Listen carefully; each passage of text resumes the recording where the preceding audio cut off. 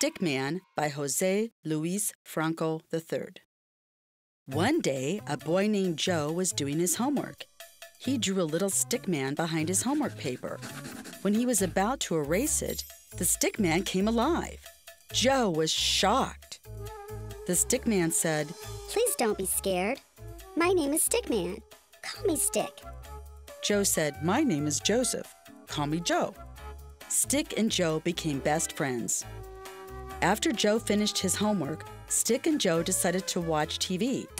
A reporter on the news said, "A famous pencil drawing by Alex Brady was stolen from the museum." Joe said, "That's my grandpa's drawing." "Oh no! We have to find the criminals," said Stick. That night, Joe pretended to go to bed. Once his mom left his room, Stick and Joe snuck out his window. They walked to the museum, which was 1 mile away. When Joe got to the museum, the manager said, "Sorry, buddy, the museum is closed." "Oh, shucks," said Joe, and he turned to go home. Stick shouted, "Joe, look in the manager's cart. Isn't that your grandpa's drawing?" "Yes, that is. The manager is the criminal. Let's call the police," exclaimed Joe. The police were thankful, but also not happy, that a little boy was up so late and sent Joe home to sleep. "At least I caught the criminal."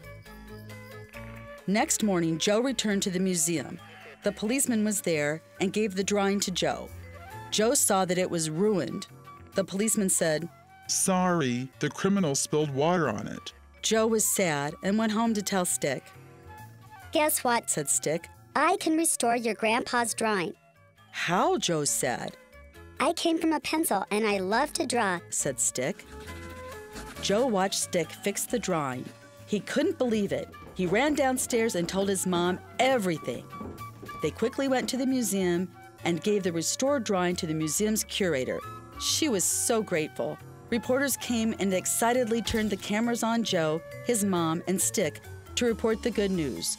Joe's grandpa's drawing was saved.